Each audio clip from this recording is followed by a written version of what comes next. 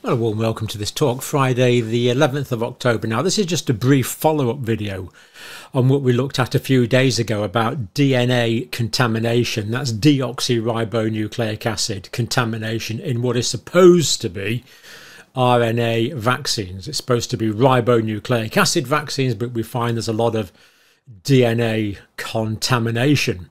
And this can have really quite significant health implications. Now, I'm going to play you a video in a minute from a leading doctor in Australia and a leading professor in Australia who are very concerned about this. Now, this follows on from what we looked at just a few days ago. Mr. Russell Broadbent, a member of Parliament who's written to the Australian Prime Minister, this is his concern. In short, there is compelling evidence that excessive synthetic foreign DNA encapsulated in lipid nanoparticles can integrate into human cells, potentially leading to genomic instability, cancers, immune system disruption, and adverse hereditary effects.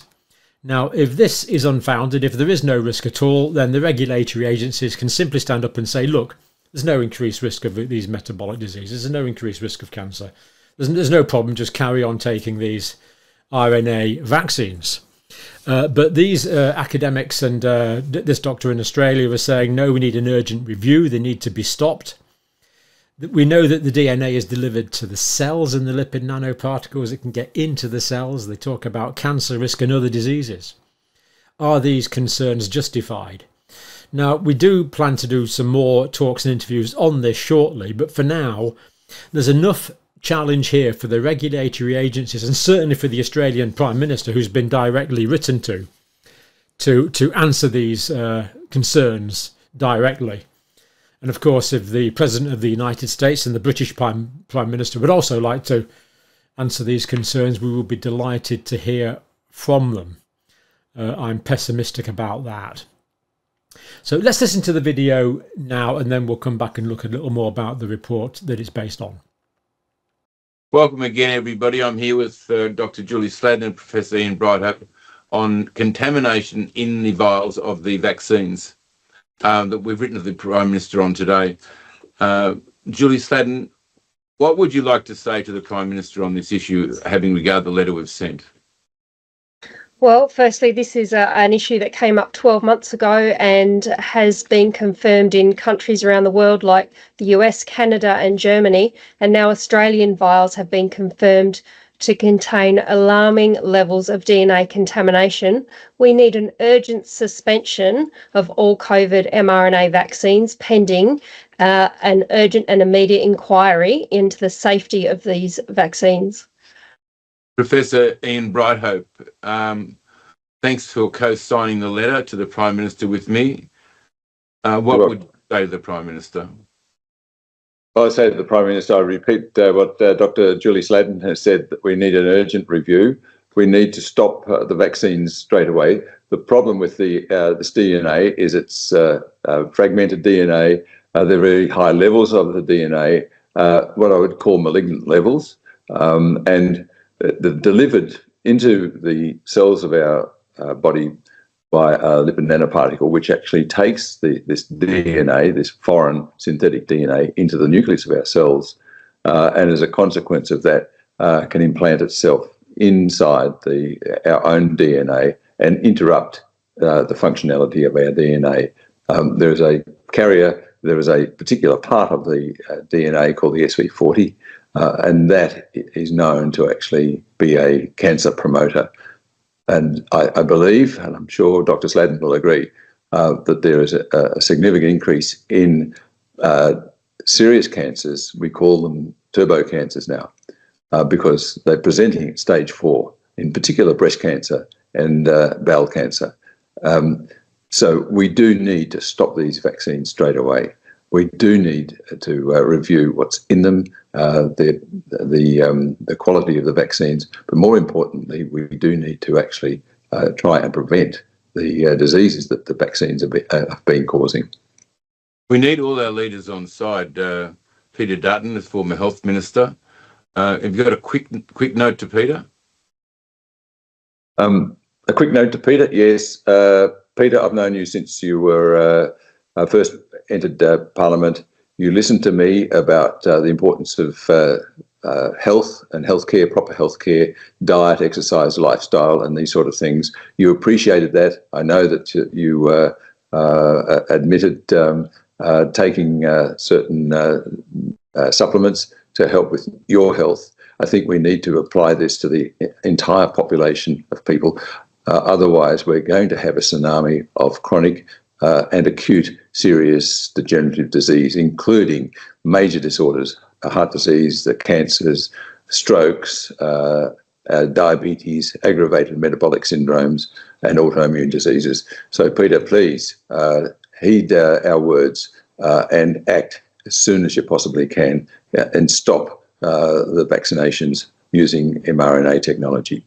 Thanks, Peter. We will send our letter, a copy of the letter of the Prime Minister to Mr. Dutton and to the other leaders of major parties or anybody who's interested in them, and the Health Minister. So thank you both for co-signing the letter, along with many other distinguished signatories. So I look forward to a response from the Prime Minister.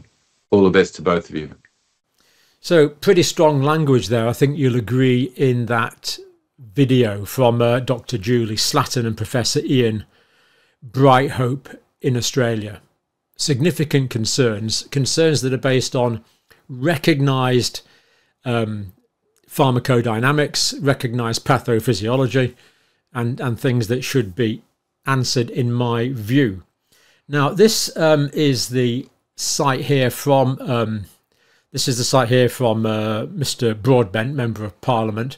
That's his letter there that you can download to the Australian Prime Minister. That's the letter of the 25th of September.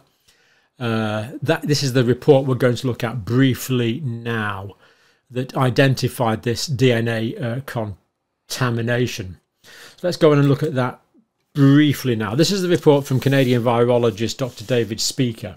Now, I've been talking to Dr. Speicher over the past couple of days, and Mr. Broadbent and Dr. Speicher have both agreed to come on the channel and talk to us to give us a lot more detail. To be quite honest, this report here is quite complicated. Don't pretend to understand it all by any means. So it'll be good to get a virologist to explain it to us, and then we can know a little bit more about what's going on. This is in fairly technical language, and hopefully we'll be able to transpose that into more intelligible English for the those of us that are less biochemically brilliant than Dr. Speicher. Anyway, the background here, this is his report here. Background, previous work in Canada showed that Pfizer and Moderna COVID-19 vaccines, modified RNA vaccines, contain residual plasmid DNA.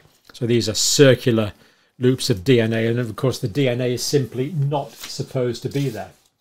It seems to come from contamination from the bacteria that we use to generate the RNA sequences. When the vaccine vials was tested by fluorometry, now, and again, I'm going to, hopefully Dr. Speicher will explain this methodology to us in a little more detail. Don't pretend to be an expert on it by any means. The total DNA levels greatly exceeded regulatory limits by 7 to 145-fold. Regulatory limits were exceeded by 7 to 145-folds in the samples that Dr. Speicher was supplied with to conduct this analysis. The question is, are the concerns voiced by Dr. Sladen and Professor Brighthope there caused by this contamination, or partly caused by this contamination? And I think that's an answer we're entitled to from our regulators and politicians. But the science is becoming more and more convincing. That the Pfizer COVID-19 modified RNA vaccines also contained SV40. This is a simian virus 40 promoter. Now, this is a sequence of DNA. And the SV40 is a DNA sequence that sometimes causes tumours in animals. So that's concerning. We don't want anything that causes tumour in animals, and of course human beings are animals. But most often persists as a latent infection. Latent means it hangs around for a while. I don't like the sound of that either. So if either of these are true, that merits the immediate suspension of these genetic vaccine preparations. I would agree completely with the scientists in the video. Now, this DNA contamination was not initially disclosed by the national regulatory agencies, namely the USA FDA, Food and Drug Administration. Did they disclose it? No. Health Canada, did they disclose it? Nope. In fact, I think they get crosses for this. They didn't disclose it. They didn't disclose it. European Medicines Agency, let me think. Nope. No, they didn't disclose it either. And the Therapeutic Goods Administration in Australia, TGA, did they disclose it? No, they didn't. Really, maybe they should say why they didn't disclose it. Conclusion from Dr. Speicher, despite the extremely high DNA loads, the results were repeatable, suggesting the results are true and valid. So he seems fairly confident about his results. The total DNA contamination in all Australian vials when tested by this method. So that's the trade name of the fluorometry. Now, don't pretend to know this in detail. He will be explaining it to us in the week. Anyway, this is the assay that he used. Anyway, far is a recognised scientist, so I'm sure it's a good methodology. Far exceeded the TGA 10 nanogram DNA dose guidelines, with Moderna having the highest total DNA levels. And there's a good article there about the about this as well on Substack, which is also well worth reading.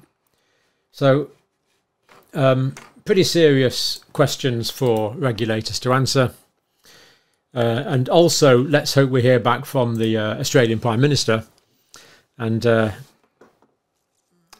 it really is hard to see how he can't respond to this. I really think he has to respond to this. And keep an eye on the channel, because interviews coming in the next few days from some of these individuals, which should be fascinating and humbling that they've decided to come on and talk to you about this through the channel, which is brilliant. But for now, more to come on this story. I'm sure that DNA is not supposed to be there, or it's supposed to be there in much, much smaller amounts.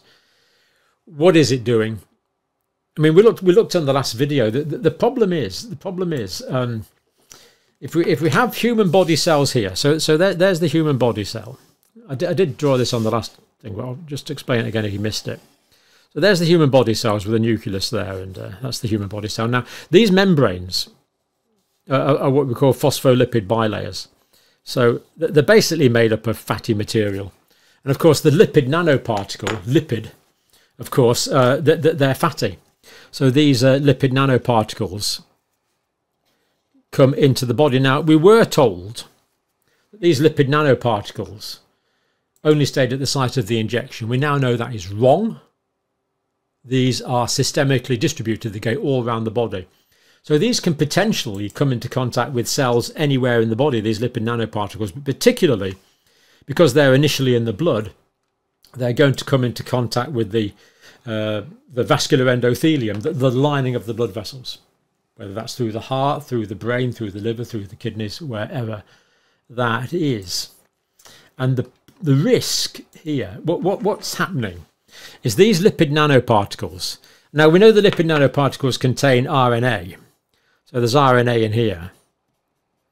Now, in a sense, that's what's supposed to be in there because they're RNA vaccines. So that's supposed to be in there. Although we now believe there's really big issues with that as well. But ignoring that, the design spec says that's supposed to be in there. But when these lipid nanoparticles come into contact with the cell membrane here, they come into contact, then what happens is, because they're both fats, they just merge in together and become one. So what actually happens here is that this becomes one. So if you imagine that this is the this is the cell wall here, there, and the lipid nanoparticle comes along, merges with it, then the lipid nanoparticle can just open up like that, merging into one with this cell membrane like this. Merging into one. And then that lets the RNA into the cell. So on this diagram, that would be the RNA going in there into the cell. But now we know there's DNA as well. So the DNA now gets into the cell. So we now get DNA in the cell as well. And what Professor Brighthope is saying there is that the fear is that this RNA is getting into the DNA in the nucleus of the cell and disrupting the physiology of the DNA. If that is a risk, that is a concern. So we need definitive answers from the regulatory agencies to assure us that this is impossible. If they have that information, let's hope they'll share it with us in the next few minutes. But we'll see. So that is the problem, the systemic distribution, the merging of the membranes and the DNA and the RNA getting into the cells. And of course, this is foreign RNA, synthetic, with synthetic components. Of course, the DNA just simply shouldn't be there at all. And we know that one of those DNA sequences, the SV40, is associated with tumour formation. And we are going to be, we've got plans to talk to other cancer doctors as well, who do have concerns. But enough concerns there to merit official answers from politicians and regulatory agencies as soon as possible. But in the meantime, I would think we should exercise the precautionary principle and first do no harm. Let's wait and see. Given the reluctance to admit things over the past few years which may have been suboptimal, I'm not optimistic we'll get any firm answers soon, which is sadly the information deficit we are currently living through. Thank you for watching.